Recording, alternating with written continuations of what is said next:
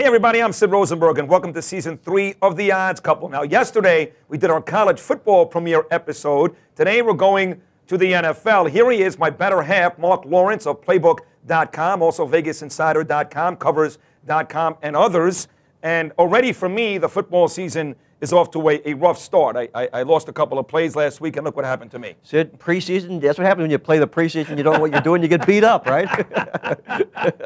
Literally, this is actually a freak basketball accident, but looks rough here today. But here we go. Like you like to say, I like to play hurt. Yes, you do. He's that's playing what makes hurt. people. That's what separates the great ones from the average ones. Absolutely. Here we go. Big season coming up, as we always do. Let's touch on 3 key trends for the opening week of the NFL season. Trend number 1, Mark, new team from Mike Shanahan, the Redskins. But will it be the same positive results for his Redskins on opening day against the Dallas Cowboys? That remains to be seen, Sid. A big Sunday night football game, and I know you've got a comment on this game a little later in the show, but I'll point this trend out to you guys.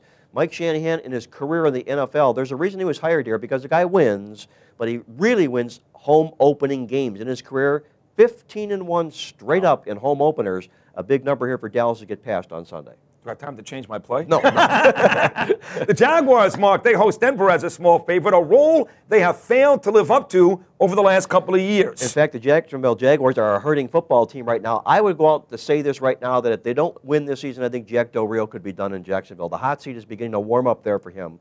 In these last 2 years, when he's been favored 0-10 to the spread, 10 straight point spread failures as a favorite for Jacksonville. We'll see if they can get up to Schneid on Sunday. All right, and finally, Mark, trend number 3, Monday Night Football. The Kansas City Chiefs host the San Diego Chargers as a home dog, looking for revenge after getting smoked twice by them last season. Perfect role for Kansas City here. You know, so they've always been a great home underdog, especially in division games with revenge, where they're 16-4-1 against the spread. You know, Todd Haley has got this football team, I think, pointed in the right direction. They'll want to get off to a big start against San Diego. Look out for the Chiefs as a dog Monday night. That would be a big win for Kansas City. Most people are just giving San Diego the division based upon the fact they've got 6 games against Denver, Oakland, and Kansas City this year. Exactly right. But if they win 5 of those football games, then all of a sudden it could open up a little. I agree with you. Great stuff as always, Mark. Folks, if you have any handicapping questions for Mark, send Mark and I an email at theoddscouple@opensports.com. That's oddscouple@opensports.com.